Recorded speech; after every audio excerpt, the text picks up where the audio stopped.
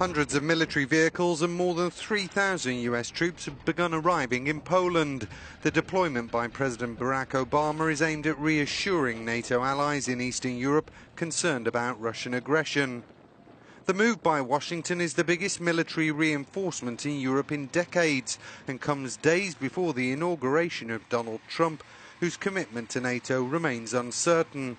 Officials say the rotation of troops and added equipment will enhance deterrence in the region and add to the US's ability to respond to potential crises. The forces are expected to eventually fan out across several countries, from Bulgaria to Estonia.